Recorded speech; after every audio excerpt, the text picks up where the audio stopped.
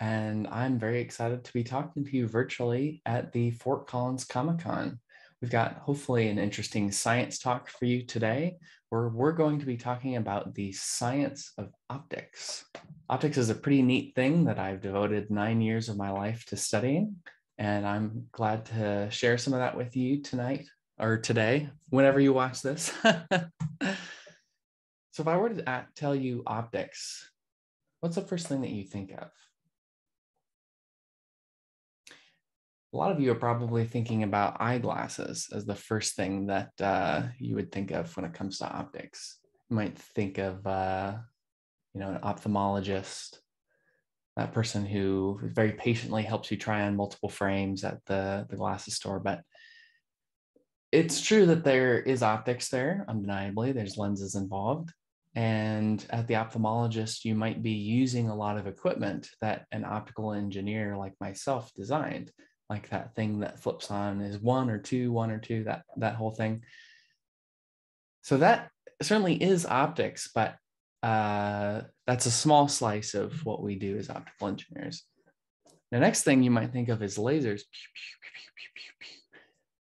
which is true. I've made quite a few lasers during my time in optics, but it's a lot more than just lasers. You also might think of something like the Hubble Space Telescope, all of the mirrors on it, the detectors, all of the other advanced instruments on it that have taken really, really cool pictures of our galaxy, which that is also true, but optics is also a lot more than that even still. So optics is the internet. You may have heard of fiber optics before, but these fiber optics, which are usually about the width of a human hair, very, very small pieces of glass. These pieces of glass carry incredibly fast data through light, blinking along the course of that fiber billions of times per second. And encoded in all of those blinks is perhaps this very video that you're watching over the internet.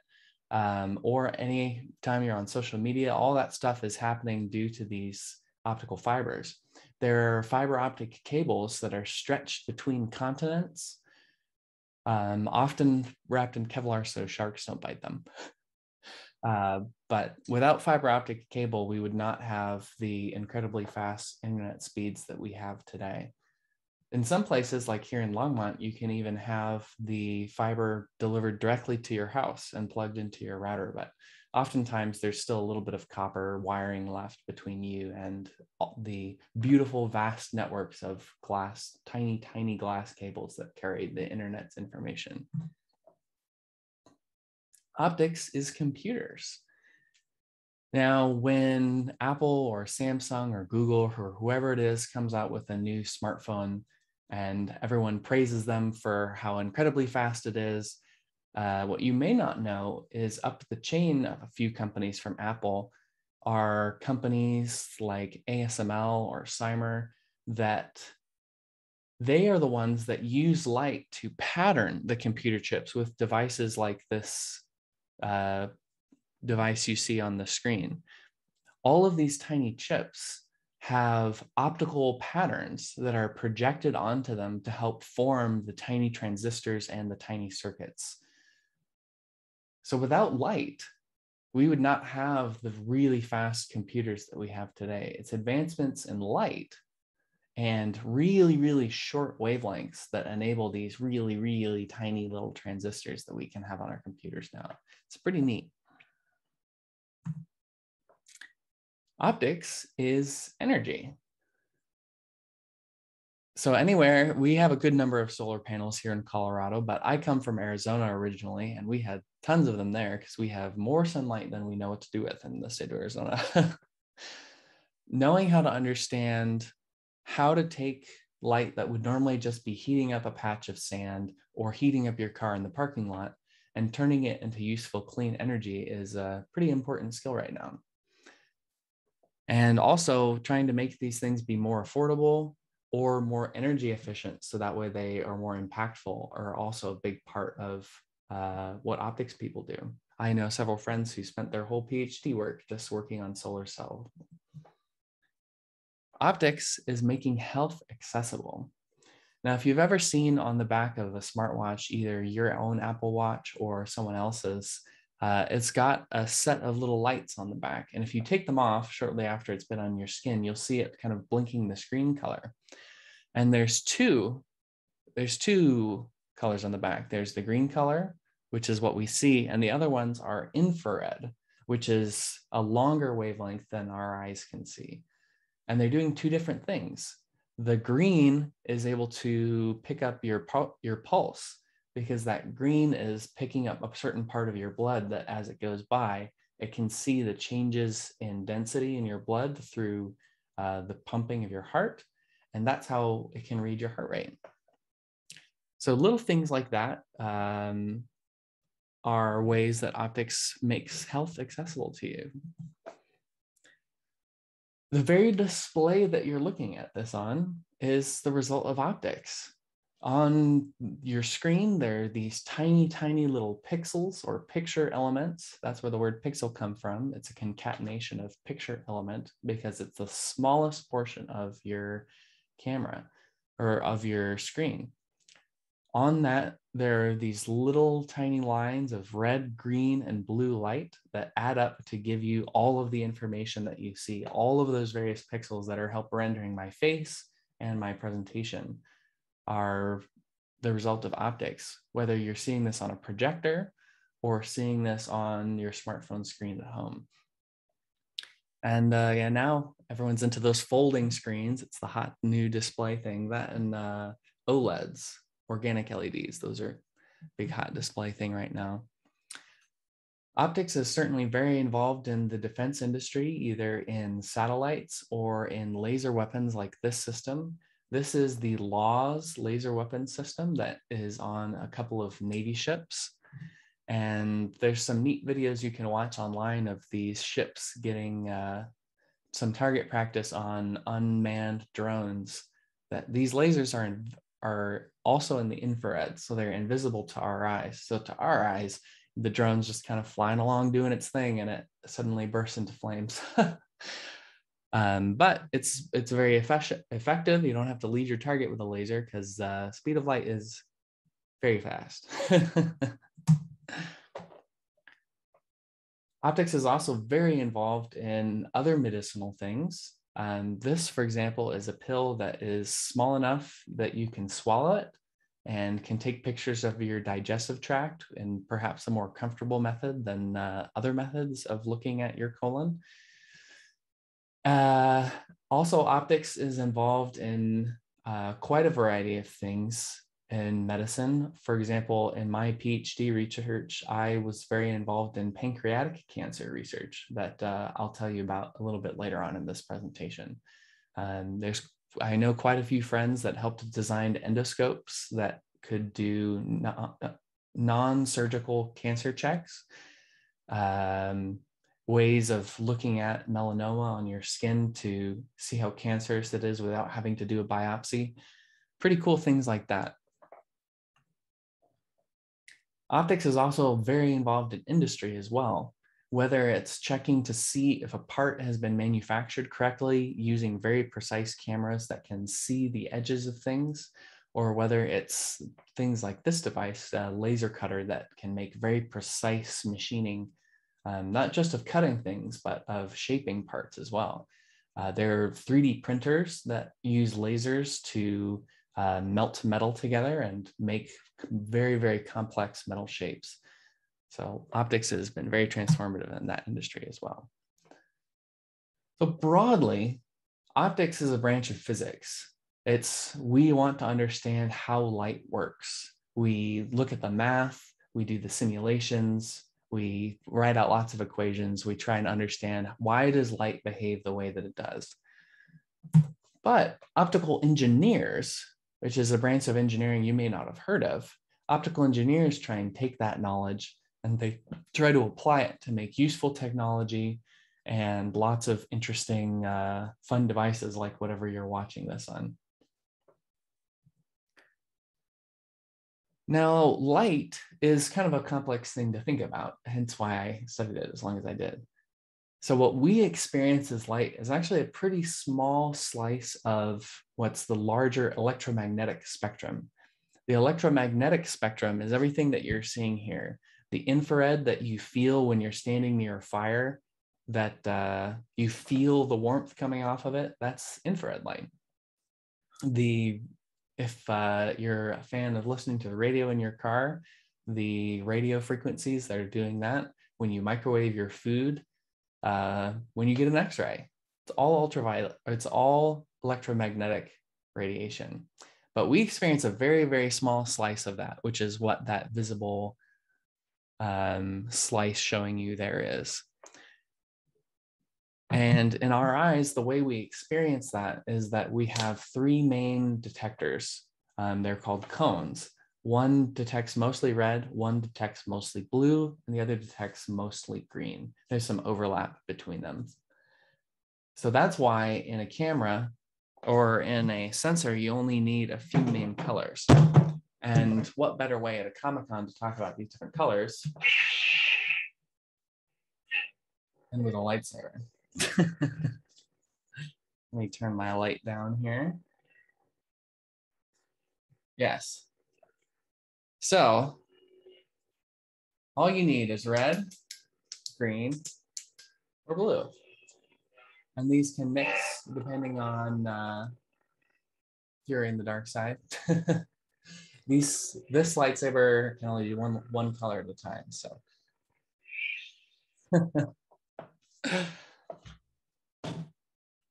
all right. There we go. All right, so we have some more demos that I want to show you and talk to you about colors.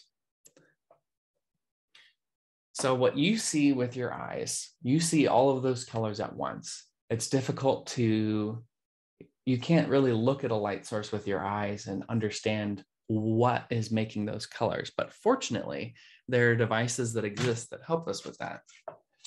Now, if we were here in person, I would pass out these snazzy glasses that you could wear that would help you to see all of this for yourself.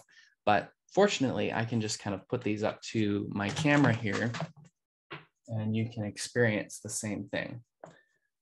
So if I were to hold this up to the camera, you probably can't quite see too much going on because there's not a light source pointed directly at you. But let's see if I take my smartphone here. So this is the flashlight on my smartphone. You can just see the white light. But now, what if, yeah, suddenly there's a rainbow there. Or on these glasses, which is even more dramatic.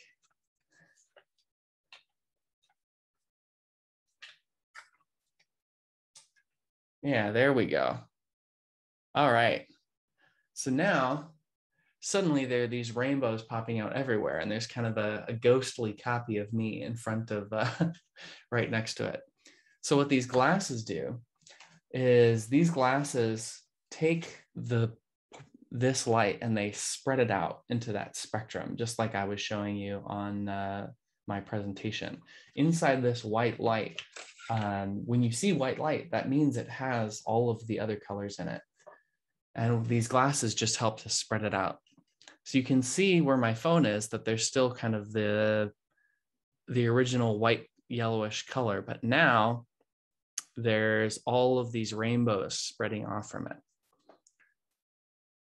So we can learn some very interesting things just by looking at color. So let me show you what I mean.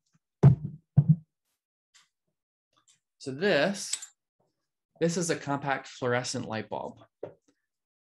And before LEDs, they were a great step forward in having more energy efficient light sources. And I've got an LED bulb here that I'll switch out on this lamp.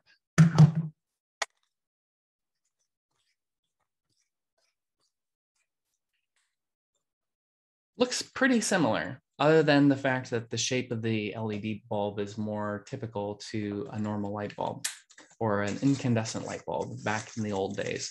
So the reason we don't like incandescent light bulbs is because incandescent light bulbs give off a lot of light into the infrared because they get so hot. And since our eyes can't see the infrared, that's not useful energy as a light bulb. You know, a light bulb is meant for us to see. So if it's giving off light that we can't see with our eyes, then it's not as useful of a tool. Now, despite how similar these looked in white light, once you put these glasses on, you'll find they look very different. So this, on this compact fluorescent bulb, it's a little bit easier to see on the ones on the side. It looks like there's discrete colors. There's kind of, you can see the shape of the light bulb repeated several times you can kind of see a clear purple line, a clear green, a clear reddish color. Huh, interesting. Let's look at the LED light bulb.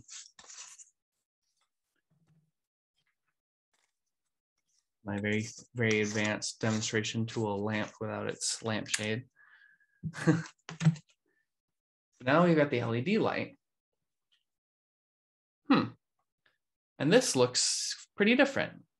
There's a more smooth smear of colors off of the LED light bulb compared to the compact fluorescent light bulb. And in fact, the light on my phone is the same. The light on my phone is also an LED light bulb. And we'll hold that up again, and you can see that same effect. Actually, if you're paying really close attention, you can see that there's kind of a brighter blue spot, and then it gets a little bit dimmer, and then it spreads out into the rest of the colors. You can kind of see that towards the top of the screen there. So the way that these two bulbs make light is very, very different. In the compact fluorescent bulb, inside this little curly tube is mercury gas. And this whitish stuff on the outside is a special type of material that absorbs the light off of the mercury and gives off a more white color, a more broad spectrum. So mercury is any element, we'll talk about this more in a little bit, any element when you excite it will give off a distinct set of colors. So mercury is giving off those set of colors that you kind of saw in the shape of the bulb. And these colors are very useful for us as scientists to understand what sort of light source something is, or when looking at other planets. So in this mercury bulb, I'll take a look at it one more time with my glasses.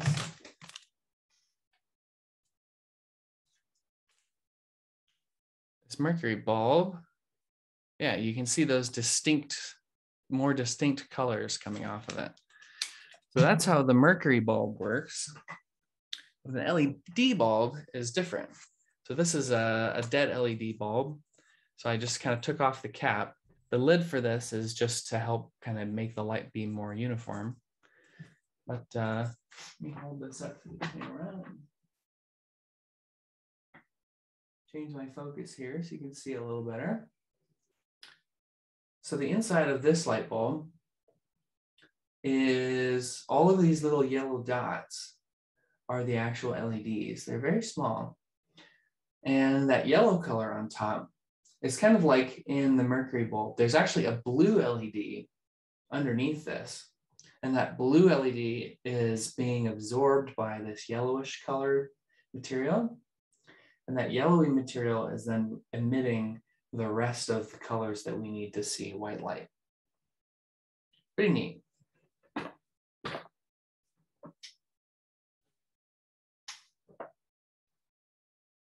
All right, I'm back in focus. All right, since we've just talked about all of that interesting color stuff. Oh, and you might wonder about a laser, because this laser is just one color. But on the laser, you're just going to see that same color repeated a bunch of times. Or I could just shine it right through. Yeah, I'm just shining it now right through the glasses. So now you can kind of see the overall pattern of how this these diffraction glasses or this diffraction pattern are working. So let me go back to my presentation here and get that up on the screen again.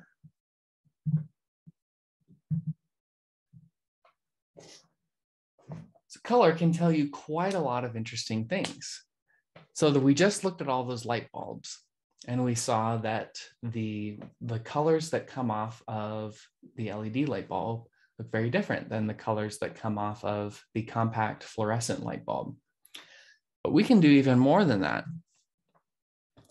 with colors, with kind of more advanced versions of these tools. So these glasses are fun, and they, you put them on, you see 1,000 rainbows, and especially for the kids, it's always fun to hand these out and watch their minds get blown. But as scientists, there's actually a whole field of examining colors within optics called spectroscopy, of looking at the light spectrum to understand what is giving off light in different places. So for example, this is a picture of the sun during a solar eclipse. And during the solar eclipse, you can see the coronosphere around the sun. And these lines here on the screen are these specific atomic lines that are for each of these elements. So these elements on the periodic table, they all have a distinctive set of colors that they give off when they have electricity running through them, like in the case of the compact fluorescent light bulb, or when they're hot. And the reason they give off distinct colors is because they have distinct atomic structures on the periodic table. So one day in 1868, a French astronomer was looking at the sun with this device, sort of like these glasses, but a spectrometer that does split the light off into its multiple lines, but in a more precise scientific way than just fun glasses you can wear on your face. And he looked up at the sun, and he could pick out this set of lines that he had never seen before. And so he realized there must be another element that we're not aware of. And so he called the element helium, after the Greek word helios for the sun. So we discovered the existence of helium not from having a balloon that we sucked the air out and our voice went really high, but because a smart guy was looking up at the colors coming off of the sun and realized there must be a new element. Pretty neat. So we use this all the time in astronomy or in other planet sciences. This is a picture of the Curiosity rover, and on its masthead, the Curiosity rover has an infrared laser, not a red laser like drawn here, but an infrared laser that it can use to zap rocks that are out of reach. And based on the colors coming off of that rock, it can learn things about what that rock is made of. Very helpful, since it's a rover and it can only reach so far, to have the extended reach that comes with this tool. Colors can also tell us things about the expansion of the universe. So these colors that I showed you are the same whether sodium is on this planet or on another planet. But if you've ever heard of the Doppler shift, where you've got a siren coming towards you and it's high pitched, and then it goes past you and now it gets lower pitched, the same thing happens with light. So light is also a wave, and if a planet is moving towards us, it's kind of the same thing as the Doppler shift. If a planet that has a lot of sodium on it, say, that's giving off a lot of that sodium line, comes towards us, we can recognize that sodium line, but it's going to be at a shorter wavelength than we're used to seeing it. And so by looking at that color, you can tell if a planet or a star, for example, is moving away from you. So in the graphic here, what we're seeing in the middle is the normal, where the light, if we were to look at our own sun, these are kind of the colors that we would see.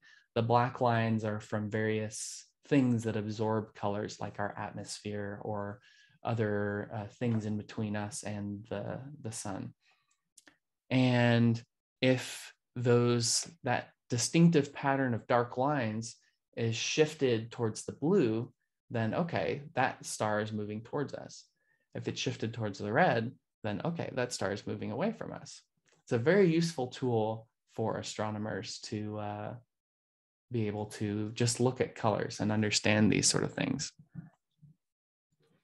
All right, so I have a few more things about optics that I want to share with you. So we're going to take a look at some demos I have here off to the side. So bear with me as I adjust my camera for that.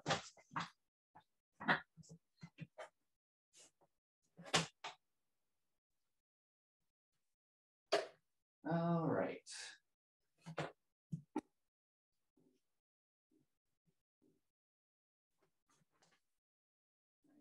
Get my light.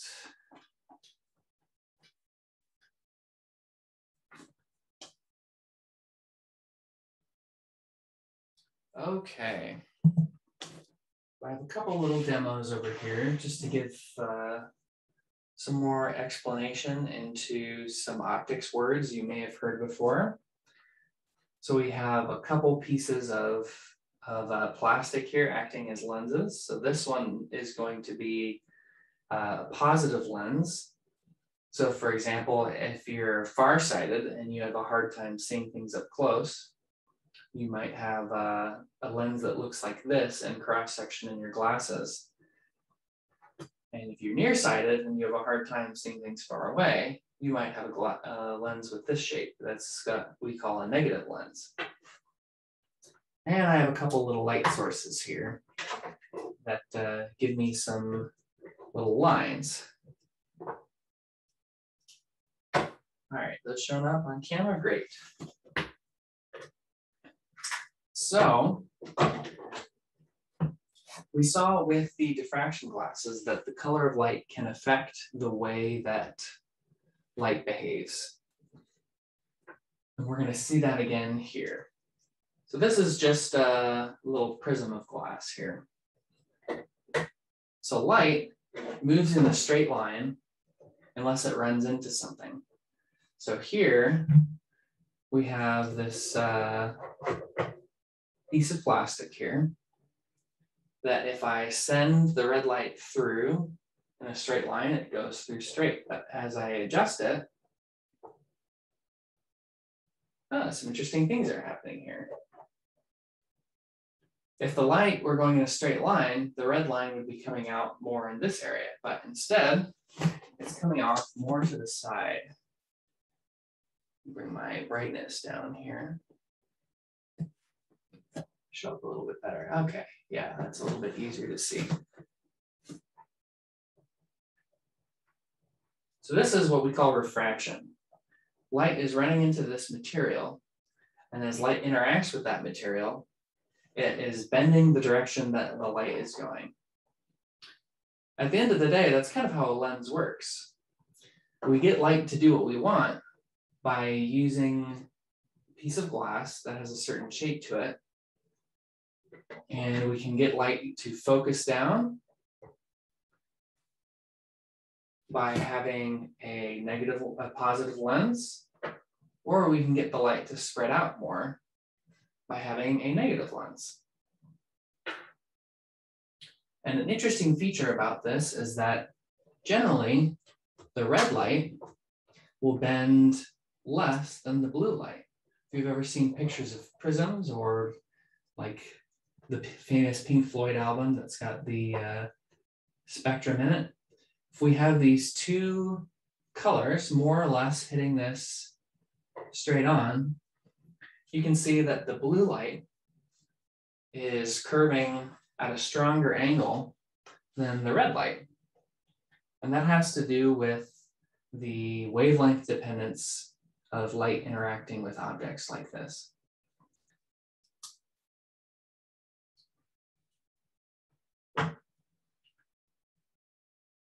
All right. Lots more that I wish I could take your questions on live as I'm doing this presentation, but you know, here we are in a pandemic, so. All right, let me reset my camera for my all set over here.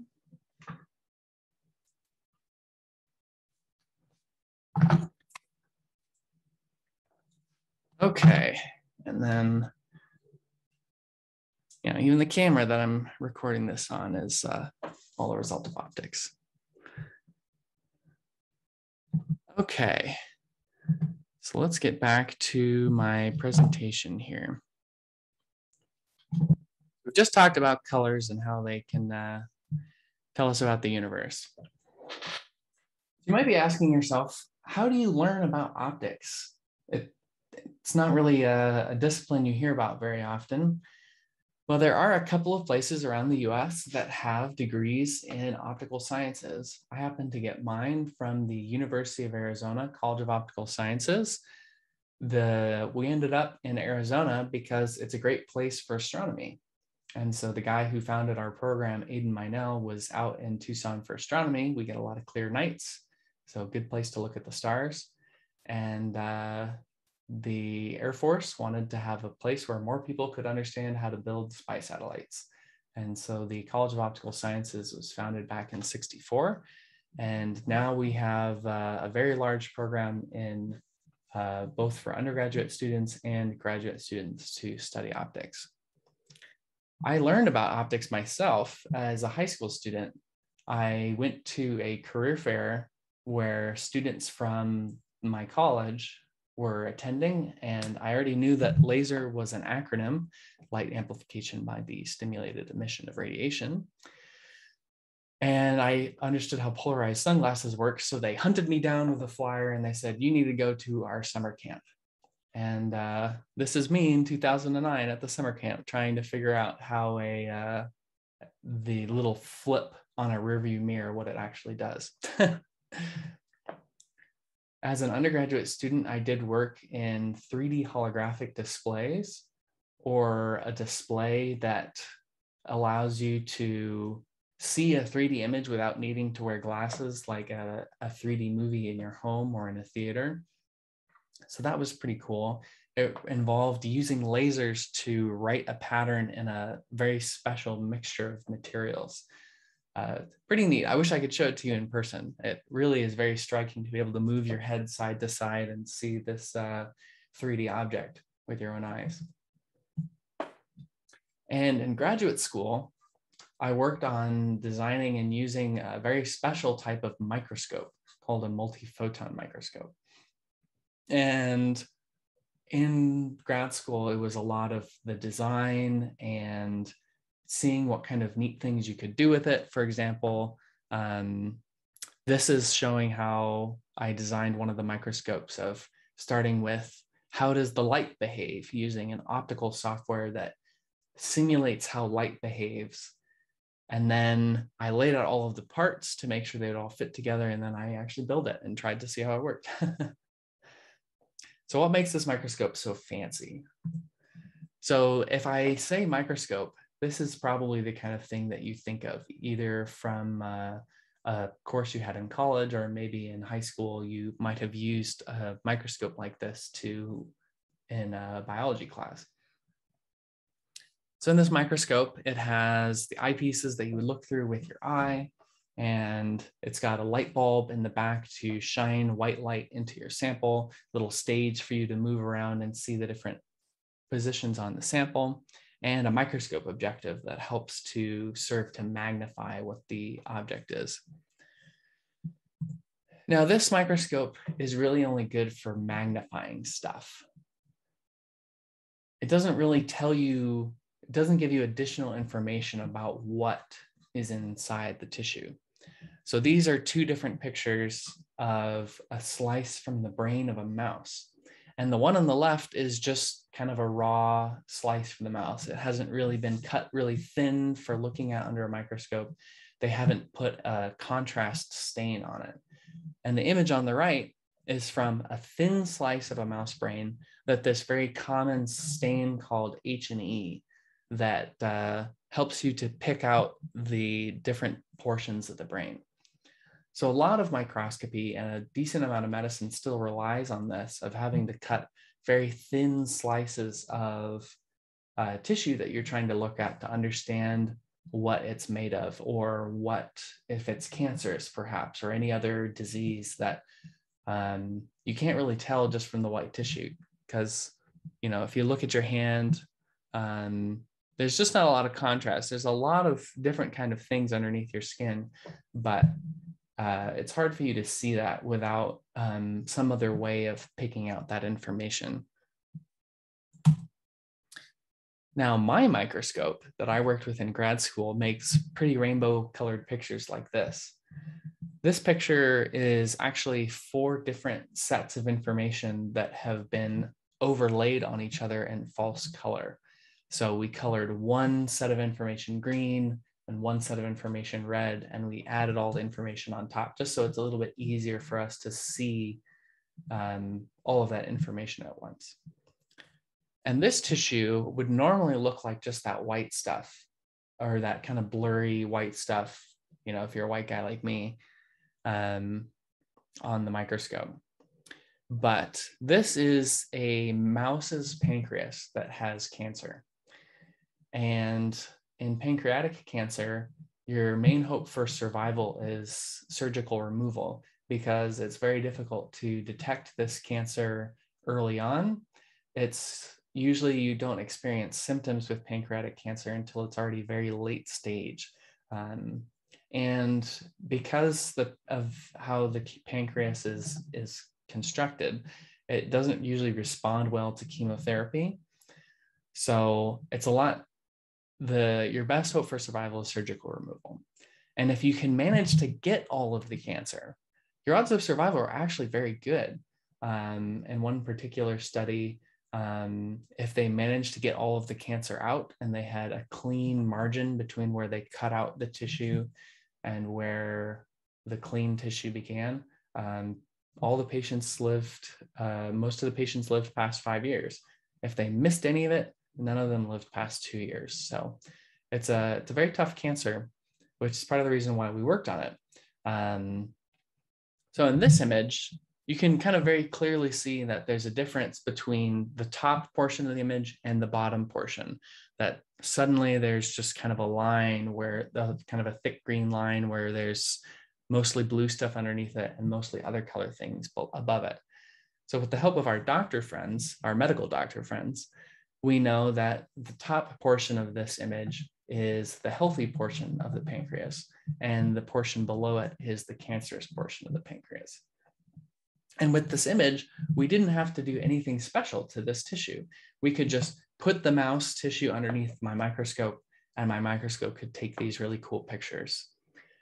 So this is, I told you about this earlier in the presentation. This is an example of optics in medicine and the cool things that we can do with designing devices like these that can be very impactful to the field of medicine. So yeah, that's one of the fun things I got to do in grad school. So currently, I work for Ball Aerospace as an optical engineer working on large telescope missions. You might have heard of the James Webb Space Telescope that's going up into space around the end of this year. I didn't work on that personally, but I know a lot of cool people who did. And that's going to be able to look into really deep infrared that Hubble can't, just because of the cameras it has. It doesn't look into the deep infrared. So James Webb is going to be able to look at much longer wavelengths that help it to see through particles and dusty areas and learn more about the older days of the universe. I work on a telescope called the Roman Space Telescope that is going to be like Hubble, but it has more than 100 times the field of view of Hubble. So it's going to be able to capture a lot more information at once. So, and there's a lot of other things you can do with optics as an optical engineer. So you can, for example, if you wanted to say you're a younger person watching this and you thought about being an engineer and you want to be an electrical engineer, but there's a lot of overlap between optics and what the electronics people need to do. For example, this is the front of the iPhone 10 from the original keynote when they were first introducing the iPhone 10. And there's a whole list of things on the front of that camera in that little notch area. And some of these you can probably guess have to do with optics, but all of these circled areas depend very heavily on optics. The way that the Face ID works, it's pretty interesting. There's a couple of pictures. The way that the Face ID works is that these pictures are in the infrared, and it projects millions, or I think it's about 30,000 dots, 30,000 laser dots across your face that it uses to see what the construction of your face is. And you can see it very clearly, especially in the picture on the right, the lady holding the phone and all of the dots on her face. So there's both the projector for all of those dots that puts it on your face, and then there's the camera that picks up all of that, as well as the selfie camera, as well as the little sensor that turns your screen off when you hold it up to your face. So there's a lot going on. Say you were interested in being a mechanical engineer. Well, certainly in the construction of a really nice camera lens like the one you see off to the side there, there's a lot of very, very fine mechanics on holding those lenses. As you twist a zoom lens, there's a very complex dance of these lenses that need to have just the right spacing so that the zoom on the lens increases, but everything still stays in focus and it still is a nice image quality picture. So there's a lot of mechanical engineering involved in that. Or for example, on the James Webb Space Telescope, this thing has to survive being launched into space inside this rocket, getting vibrated half to death because of all the forces of that rocket. And so mechanical engineers are very important to understanding how to build all of these mirrors and these optical assemblies to hold everything together.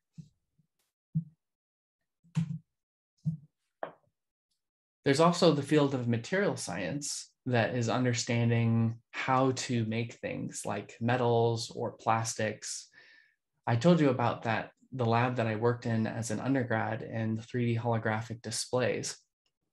And this particular orange stuff that you see is kind of an unassuming mixture of materials, but that mixture of materials is what allows us to make a 3D image like the one that you're seeing on the screen. So understanding how light is going to interact with materials is very, very important, such as like that image I was showing you of refraction of the red and green light, the red and blue light rather, focusing through that positive lens. With material science, we can understand how much different the angle of the red light and the blue light is going to be based on what kind of material that little piece of plastic is made of, or whatever material it is. So optical sciences and optics is a really interesting field of study and very, very exciting, at least for me. I mean, I studied it for a long time and now I do it as a career. I hope you've enjoyed this brief introduction to the science of optics. If you have any questions about the talk or about optics, or if you're interested in seeing about it as a career, feel free to shoot me an email. Otherwise, thank you so much to the folks at the Fort Collins Comic-Con for the invitation to give this presentation. I love getting to tell people about this cool field of science, and yeah, it's just a lot of fun to talk about. It's always fun to show off those cool colors and tell you all about this neat field of science. So thank you so much for listening. I really appreciate it if you made it all the way here to the end of the video. And keep being curious, keep asking questions, and live long and prosper.